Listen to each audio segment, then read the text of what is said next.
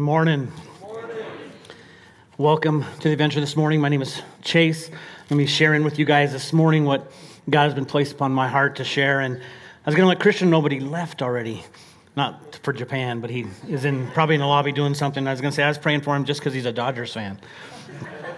But we've been talking about God encounters and experiencing God in powerful ways. And we've shared different experiences of people in the Bible who've had God encounters. We've challenged you guys on ways that you can have your own God encounter. I even broke it down on Easter when we talked about the resurrection and how we can experience a God encounter through Jesus Christ, who is the way, the truth, and the life, right? And so as we continue on, we're going to continue on with this series, and I entitled this, How Bad Do You Want It? How Bad Do You Want It? A God Encounter. And we're going to be talking about the tent of meetings that was shared in Exodus, and I'll explain that a little bit more. But have you ever enjoyed hearing about how others experience God? Or do you truly desire experience God for yourself? How many of you guys have been following, some of you guys have, the Hershey's used to do our kids ministry, and they took a year off to just travel. Any of you guys been following them a little bit? I know our kids follow them because they get special awards for being able to know where they're at or something in the picture, that kind of stuff. But it's great to follow them and see all the places they're going. It's exciting to do that. But you know what? It's kind of cool to see what they're doing, but wouldn't it be better to experience it yourself? Yep. I mean, it's like, yeah, that's awesome, but I would rather be there. You know, and Pastor Ira is all about different restaurants, different food stuff, and he'll come into my office and he'll have this excited look on his face. He's like, dude, I found a new restaurant. And he'll go into and start describing this restaurant and all the good food that he has, and I'm just sitting there getting more and more hungry, you know. And I don't, as he walks out, I don't go, oh man, I feel so much better now, because he told me all about that food that he experienced. I want to experience it for myself. You know, I want to taste that food. I want to, you know, the same thing about going on to that vacation. And that's what our desire for you this morning is not just to hear about other people's experiences. And we've been sharing experiences in the Bible and hearing about that kind of stuff. And it's great to hear those things and be encouraged by those things. But our desire is that you want that desire for yourself, that you want to experience God for yourself. And so that's where we're going to be going this morning. A.W. Tozer said it this way: for it is not mere words that nourish the soul, but God himself. And unless and until the hearer finds God in a personal experience, they are not better for having heard the truth. The Bible is not an end in itself, but a means to bring men to an intimate and satisfying knowledge of God, that they may enter into him, that they may delight in his presence, may taste and know the inner sweetness of the very God himself in the core and center of the hearers. And that's pretty powerful. And that's what God desires. He wants this relationship with us that is real, is intimate, and powerful. An example I found in our own human relationships is with my own dad.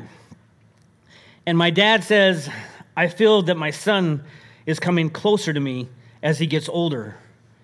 And yet I've lived most of my life around my dad. Right? I grew up here in Utah, and then I went away to school for 8 years. I wasn't in school the whole time.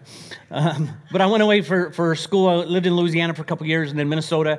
And in that time that I was gone, I came back, and I've been around my dad. And so you're like, how is that growing? And it says, you know, even though I've lived most of my life around my father, what does he mean? He's speaking of experience. He means we're coming to know each other more intimately and with deeper understanding. The barriers of thought and feelings between us are disappearing, and we're becoming more closely united in mind and heart. You ever notice that? You know, as a kid, I had this relationship with my dad that was totally different.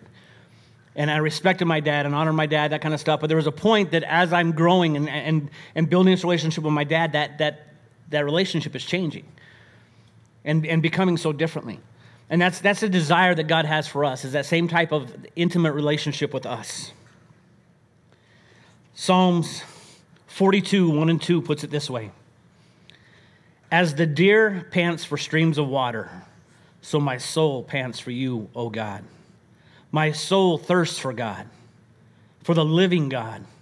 When can I go and meet with God? When can I go meet with God? I want to say that again and think about that statement. You know, my soul pants for God. But that last statement is so powerful. And is this your heart's cry? Is when can I go meet with God? And I don't mean passing away, you know, like, oh, God, just take me, you know. But it's that idea of when can I be in the presence of God? When can I meet with God? And so the Tent of Meetings was set up for that reason, meeting with God. And so we're going to start Exodus chapter 33, and we're going to learn a little bit about this Tent of Meetings that was set up outside the encampment of the Israelites, and what this Tent of Meetings represented to them. And so in verses 7 through 10, it's crazy, I have to take my glasses off so I can read. Now Moses used to take a tent and pitch it outside the camp, some distance away, calling it the Tent of Meeting. Anyone inquiring of the Lord would go to the Tent of Meetings outside the camp.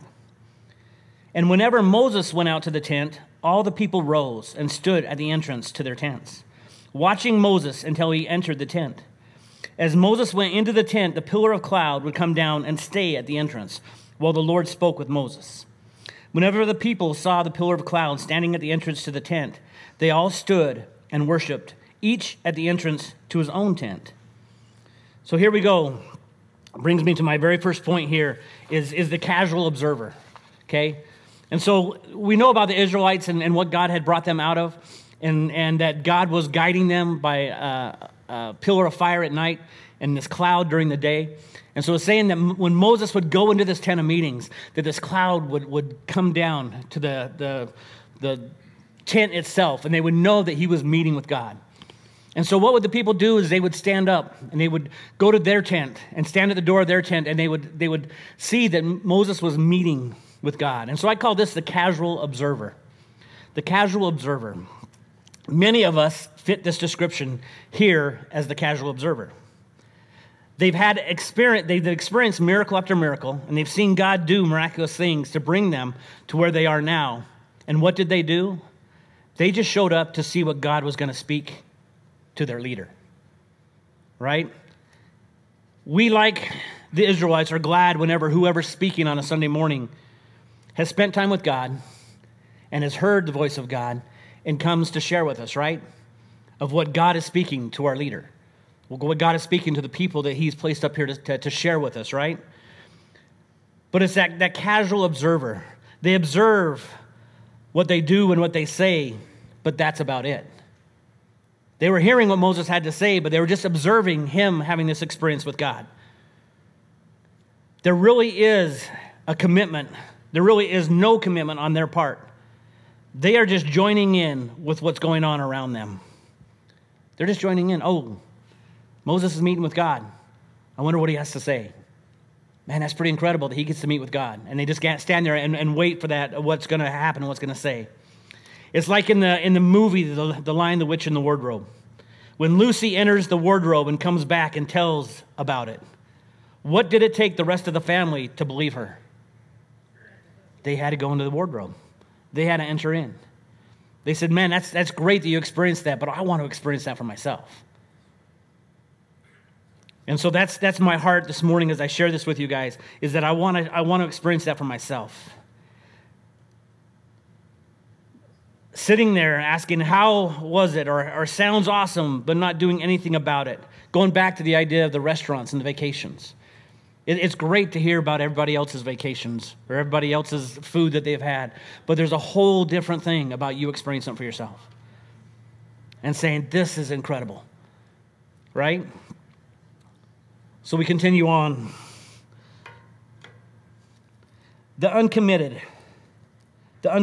Back to my even if sermon. A few weeks back, I shared a sermon called Even If. And in this sermon, I stated, at the end of your life, your greatest regret won't be the things you did but wish you hadn't. Your greatest regret will be the things you didn't do but wish you had. It's the what if dreams that we never act upon that turn into if only regrets. You say that again. It's the what if dreams that we never act upon that turn into if only regrets. So Jesus was very clear about this when he taught in Matthew chapter 13 on the parable of the sower. And he talked about the parable of the sower, and it was to a point where they even asked, well, what does this mean? What are you trying to get at? And he was talking about the seed that was being scattered being like the word of God and being the words that we hear. And he talked about 4 different types of soil that take in that word, right? And the seed that fell upon the path, he says, that's those that hear and they don't understand it. And so the enemy snatches it away from their heart. They hear God's word, but they don't understand it, so the enemy snatches it away from their heart. The second one was the rocky area. And those are who hear it and receive it with joy, but with no root, it lasts only a short time. When troubles or persecution comes, it falls away. It doesn't last. And the last one was, or the third one was those that fell in the thorns. It was those who hear the word, but the worries of this life, the deceitfulness of wealth, choke it and make it unfruitful. They choke it out. And then he talked about the fertile soil. This is falling off my ear. They talked about the fertile soil. And that's where the fruit starts to appear. That's where the seed sinks in. And so that's the enter of the good seed. So it takes me from the casual observer, the people that would stand at their tent and just watch Moses meet with God, to the next person, and I call this the young apprentice. And this was a young man named Joshua. And Joshua was watching Moses and what he was doing. And he just didn't stand there and say, man, that's so cool that he's going to go meet with God. In Exodus 33:11, it says this about Joshua. The Lord would speak to Moses face to face, as a man speaks with his friend. Then Moses would return to the camp, but his young aide Joshua, son of Nun, did not leave the tent. He's like, I don't want to go hear what Moses and God talked about. I want to hear what God has to say to me. I'm not going to leave the tent. I'm going to stay right here. I'm not the casual observer. I don't want to just hear the great stories and the great preaching and all this kind of stuff. I want to experience it for myself. This was the young apprentice. What if Joshua was like everybody else and just went to hear what Moses had to say? There's a lot of what ifs that we can think about. What if David didn't take on Goliath? What if Joseph gave up on his dreams? What if Samuel never listened to the voice of God? What if Daniel never stood up for his beliefs? What if Esther had never stood up for her people? What if Timothy refused to be mentored by Paul? What if Jonathan turned his back on David? And then we can go on and start naming people in this room. You know, what if Luke? What if Christian? You know, what if Jenny? What if Lance? And we put our own name in that blank. What if I just wanted to hear about other people's experience with God, and that was good enough? But what if you follow through on experiencing God for yourself and what he has for you? The what if. It's never too early to see what God has in store for you. You may not be ready to be thrown into the middle of things and become a star, but you're willing to be an Elisha or Elijah and learn from those around you until you get your chance to do even more than Elijah did. That was Elisha's prayer, is he stood around and he followed Elijah around, and he says, I want to do twice of what he did. I don't want to experience God just because he experienced God. I want to experience God for myself and do so much more because of my relationship with God. Think about those people in your own life who have impacted your life. And that's great, but say, man, I want to impact other people's lives. I want God to use me like he used those people in my life to speak to others. So what does this take? It takes endurance. Hebrews 10:36 says this: you need endurance to do the will of God and receive what he's promised. You need endurance to do the will of God and receive what he's promised. And so I took that first letter E and I pulled out the word embrace. And so how do we know God's purpose? God's purpose, in order to understand and endure anything, you've got to have a reason behind it. If you want to endure anything, there's got to be a reason behind it. A reason behind why you're embracing this, why you are enduring this. 1 Peter 1:7 says, these trials are only to test your faith, to show that it is strong and pure. It is being tested as fire purifies gold. Faith not tested is only a hypothesis. Faith not tested is only a hypothesis. It's got to be tested. And he goes on. So what does the testing of our faith do?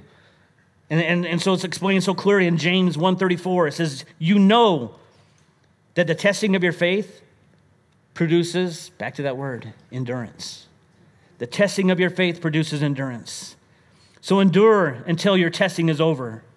Then you will be mature and complete, and you won't need anything. Enduring.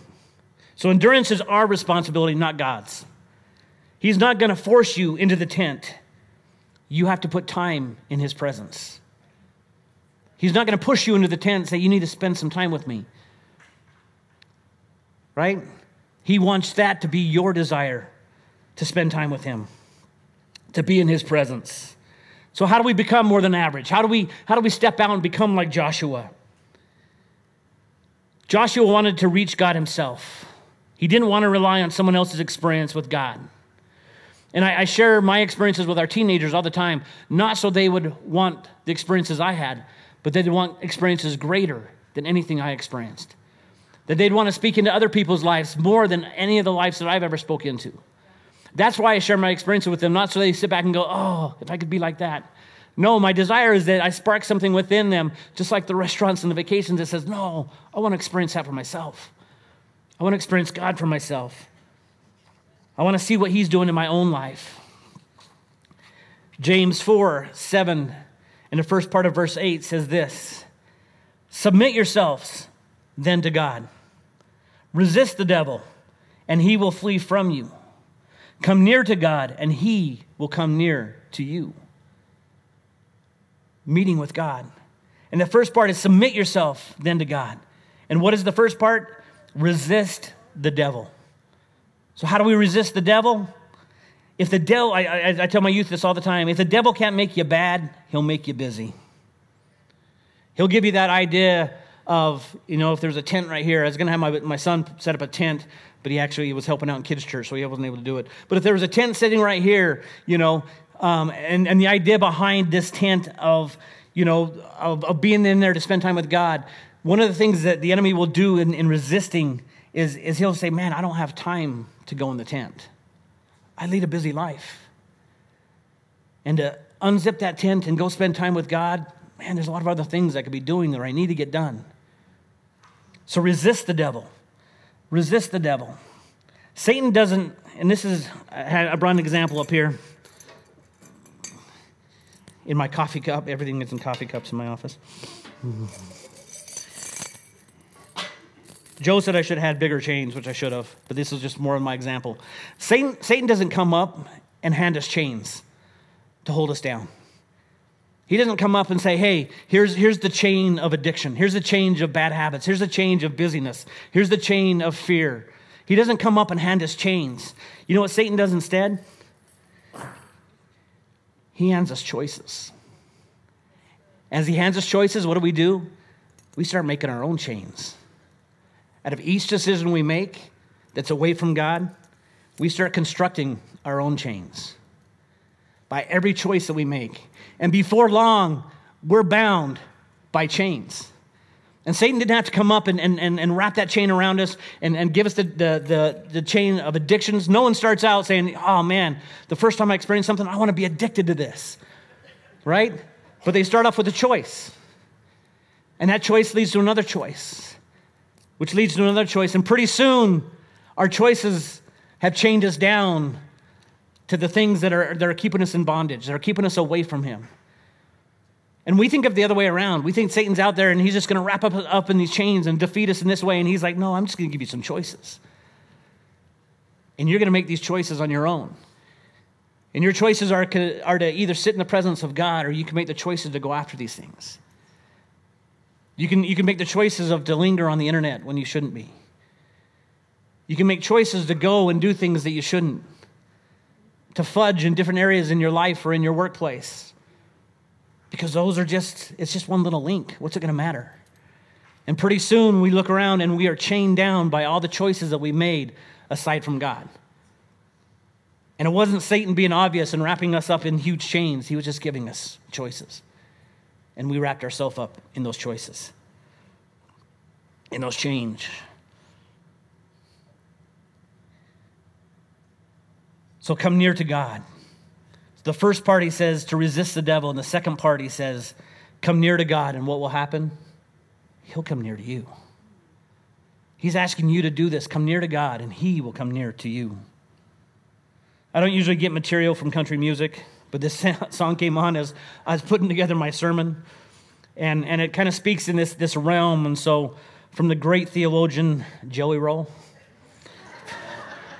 is, I only talk to God when I need a favor. And I only pray when I ain't got a prayer. But God, I need a favor. And so my question is, don't let this be the only time you talk to God. You ever listen to people pray at the scene of an accident? Or in the hospital, emergency room? Or when finances have hit rock bottom? You'll hear desperation in those moments.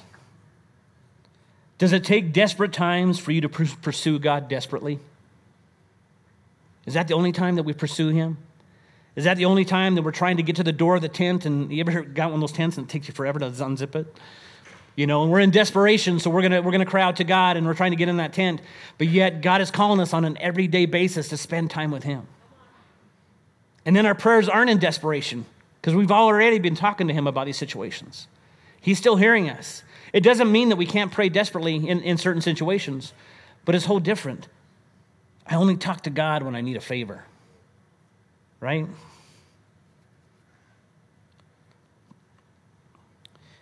So he wasn't on the outside looking in. He wanted to know God like Moses knew God, face to face and more. So what were the results? What were the results of Joshua wanting to spend time with God himself? If you go into Numbers chapter 13, you hear the story of when Moses put together the 12 spies. And he was sending these spies into the promised land that God had promised them. Right? If God gives you a promise, he's going to come through with it, right? So he sent these 12 spies in and saying, hey, I want you to go look at the land that God has promised us. And 10 of the 12 came back with a bad report. All they saw was all the difficulties, the things that we just can't do. How can we beat the giants? How can we take this land? But 2 of them came back saying, dude, you remember God's promise? And one of those guys was who? Joshua. The young man who had spent time with God. He saw things differently. Why? Because he wasn't looking at the circumstances. He had a relationship with God, and he had talked to God, and he looked at it in a different way. And the second part of that is in verse, I just forgot where my notes are at. In Numbers 27, verses 15 through 20. This is also what happened to Joshua. Moses said to the Lord, may the Lord, the God of the spirits of all mankind, appoint a man over this community to go out and come in before them, one who will lead them out and bring them in, so the Lord's people will not be like sheep without a shepherd. So the Lord said to Moses, take Joshua, son of Nun, a man in whom is the Spirit, and lay your hands on him. Have him stand before Eleazar the priest and the entire assembly, and commission him in their presence. Give him some of your authority so the whole Israelite community will obey him. God says, you know what? You want to find someone? Take Joshua. Because Joshua spent time in the tent. Joshua wanted to experience me for himself. He's who I want to lead the people. So that's the results. He was appointed as the next leader of the Israelites and also chosen as one of the 12 spies. He didn't go with the flow. He was willing to stand up to his peers and other spies and claim God's promise instead of popularity. When was the last time you stood up for something you knew was right instead of going with the flow? A lot of that is based on how much time you spend with God. So don't leave the tent. Don't leave the tent, but direct my attention on Jesus Christ. Direct my attention on Jesus Christ. If you look to the world, you're going to be distressed. If you look within, you're going to be depressed. But if you look at Jesus Christ, you're going to be at rest. Huge difference. And we live in a time right now that if we look at the world, we're going to be distressed. We look at a time that if we look inside, we're going to be depressed. But if we keep our eyes on Jesus Christ, we'll be at rest. Because we know who's in control, right? Hebrews 12:2 puts it this way. Let us fix our eyes on Jesus, the author and perfecter of our faith, who for the joy set before him, there's that word again, endured the cross. Scorning its shame, he sat down at the right hand of the throne of God. He endured. If I'll put it this way, can we endure giving God just 25% of our life? Can we endure if we give 50 or 70 or 95% and we hold a little bit back? Or does God want all of us? God wants all of us, right? So how do we endure? If we're giving the world a greater portion of our lives than Christ, then where do you think your attention is at? Right? So what did Jesus do after enduring the cross? Sometimes we miss this part, but it said that after Jesus endured the cross, he went and sat at the right hand of God. He sat in the presence of God. He just endured something so painful, and he endured it for us. And then what did he do? He went and sat in the presence of his Father. So the third part, I call this the mentor, the friend of God. And what Joshua did is he chose his mentor well. In Exodus chapter 33, verses 12 and 17. Moses said to the Lord, you have been telling me, lead these people, but you have not let me know whom you will send with me. You have said, I know you by name, and you have found in favor with me. And in verse 17, and the Lord said to Moses, I will do everything you have asked because I am pleased with you, and I know you by name. So 2 verses there. First of all, Moses said, you have found favor with me, God. And then later on it says, God says, I know you by name. So for our young people, what's the 2 quickest ways to get a teacher to know your name? There's 2 ways, right? To either act out and be really rebellious, and the teacher's always calling like, sit down, Chase. Shut up, Chase. Quit talking to your friends, Chase. Right? Or it's the student that is listening and following through and answering the questions, and the teacher's calling on that person because they're listening. They want to learn. So there's 2 ways to get to know, to be known by name. And here Moses is being known by name. I won't tell you which one I fit in when I was growing up. Teachers knew me pretty well. And there's 2 teachers that really impacted my life as a teenager in high school. And it wasn't in school. It was actually in a Sunday school class. And it was Steve and Wendy Story. I still remember their names to this day. And I've shared this story before, but these teachers in this class, it was a Sunday morning class, and they were teaching the Bible, and we'd go in this class, and I was disruptive. Crazy, right? And I wanted the attention on me, not on them. And so my teachers called me out by name. And they said, Chase, we need you to leave the class. And I was like, what? You know how long I've gone to this church? You know who my parents are? You know, all those things that went through my mind. I didn't say those things. But I was like, you can't remove me from this class, you know? But they said, we want you out of here. And so I left the class, and I went to them and talked to them afterwards and all this kind of stuff, thinking it would just be better if I just said, I'm so sorry. And they're like, no, we don't want you back. And I'm like, what? And they're like, this is not about you. We have this small opportunity to share Christ with these other kids, and you're being a distraction. You're making it about you. And it was like, what? All of a sudden, the reality of it hit me, that it wasn't about me. And that I myself, I wasn't a horrible kid, but I had pulled the attention away from Jesus Christ. And because of that, that was one of those things that turned my life around. And it was teachers being honest with me that pulled me out because of my influence and said, you know what? God has something greater for you if you let him use you, if you listen to him. And it was around that same time that I got yanked out of there is when I heard God actually tell me, Chase, I want you to go into ministry. And I was like, no. I want to go play sports in college. I want to just have my experience, all that kind of stuff. And he's like, nope, this is what I have for you. And it was hearing his voice because I took that time to say, okay, God, I don't want it to be about me anymore, right? So here it is, a friend of God. Exodus 33:18. And I love this verse. It makes me think of a movie, but in this, then Moses said, now show me your glory. I think of Jerry Maguire when Tom Cruise and Cuba Gooding Jr. and he's yelling, show me the money, right? Show me the money. And here Moses was crying out, show me your glory, God. Show me your glory. Show me your glory. He wanted to experience God. He wanted to be that person of God. He waited for Moses to tell him, then this is going back to Joshua. Joshua waited for Moses to tell him to wait in the tent. Or asked him something to get involved, right? No, he didn't do that. Moses never said, okay, Joshua, I want you to go in the tent now and spend some time with God. Now, Joshua, I want you to do this. Joshua on his own said he stayed in the tent to be in the presence of God. He didn't wait to be told what to do next. He says, God, what are you talking to me about? What are you showing me? He went after his relationship with God. He didn't sit back and see what God was going to do next. He went after God. And we go on to Exodus 33, verses 21 through 23.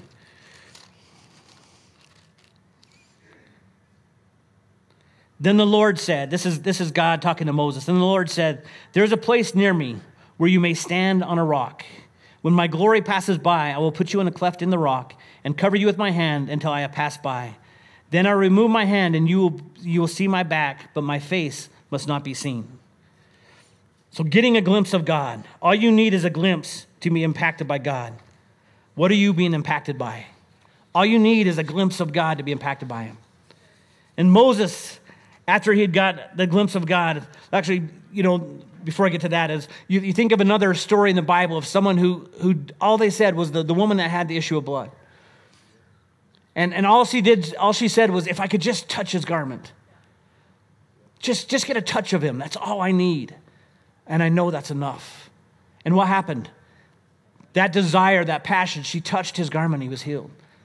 And he felt something leave his body. And God is wanting people like that woman to say, you know what? All I want to do is just touch the presence of God. I just want a glimpse of him. And so what happened when Moses got a glimpse of God? It said his face was radiant. His face was radiant. People said, there's something different about him. If it's real, you'll want others to have it. And you'll encourage others to go for it. Right? It's like Ira doesn't share about his restaurants because it's like lousy food. He's like excited about it. And I shared with my young people a couple weeks ago the story of one of my dumb moments in college where I went cliff jumping. And me and my buddies from college, it was on a river of all things. That's not the best place to go cliff jumping.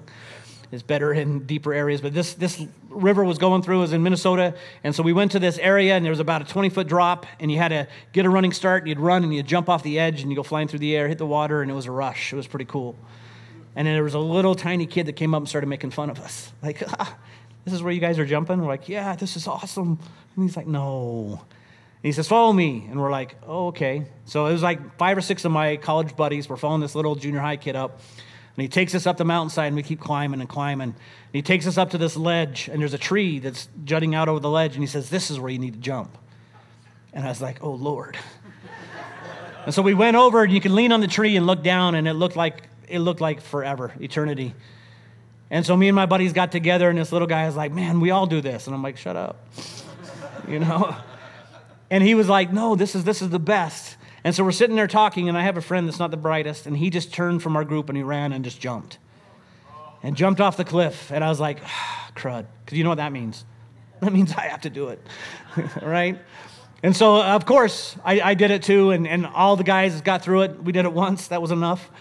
But we went back to the college campus, and that's all we could talk about. It was like, dude, you guys got to go cliff jumping with us. They're like, where's it at? And we're like, we'll tell you, because we're not going to take you. We don't want to do it again. But there was that excitement behind it.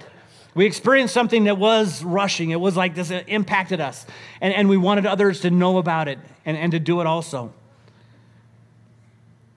Corrie ten Boom says, you don't know God is all you need until God is all you've got. You don't know God is all you need until God is all you got. So his face was radiant. And so the last point is Joshua became kind of a superhero. Joshua experienced God, and God had a whole story that was different than Moses' story for Joshua. And in Joshua 1:5 says this, God talking to Joshua, no one will be able to stand up against you all the days of your life. And this is so pivotal. As I was with Moses, so I will be with you. I will never leave you nor forsake you. Because he was leaning on Moses' experience? No, because he experienced God for himself. I will never leave you nor forsake you. He received his own promise from God. Why? Because he learned to sit in the presence of God on his own. He received his own promise from God. He was given the recipe for his own superpowers. If you read in Joshua 1:8, the recipe for his own superpowers says this. Do not let the book of the law depart from your mouth. Meditate on it day and night, so that you may be careful to do everything written in it. Then you'll be prosperous and successful. Told him to meditate on the word of God. Means you have to actually read the Bible. And what? You'll be prosperous and successful. In whose eyes? Who are you trying to impress? Joshua didn't announce to everyone, hey guys, look at me. I'm going to go sit in the tent. He didn't tell his buddies, hey, I was in the tent. You weren't in the tent. He just went and spent time with God. He wasn't doing it so other people would look on him saying, man, you're pretty powerful. He did it just because he wanted to experience God. And then he goes on and he tells them that in the same way, in the same chapter, he's talking to Joshua, and he says these words 3 different times. He says, be strong and courageous. Courage is the absence of self, not the absence of fear. Courage is the absence of self, not the absence of fear. One person with courage that has been in the presence of God equals a majority. Right? So others begin to follow Joshua. Joshua 1:16, it says it this way. These are the others that begin to follow him.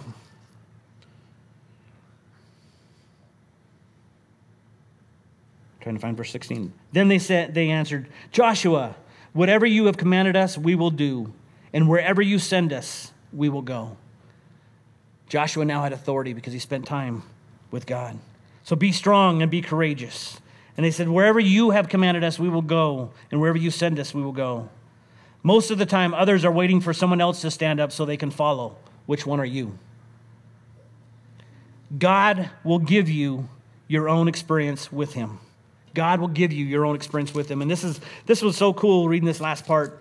And we're going to get ready to close in this part. But in Joshua 5:13 through 15, Joshua had an experience. And in this experience, listen to what happened here. Now Joshua was near Jericho. And he looked up and he saw a man standing in front of him with a drawn sword in his hand. Joshua went up to him and asked, are you for us or for our enemies? Neither, he replied. This is what he said, but as commander of the army of the Lord, I have now come. Then Joshua fell down to the ground in reverence and asked him, what message does my Lord have for his servant? And the commander of the Lord's army replied, take off your sandals, for the place where you are standing is holy. And Joshua did so. Does that sound familiar? What other time in Scripture did God say, as he was speaking to someone that was experiencing him, take off your sandal because where you're standing is holy ground? Moses, right?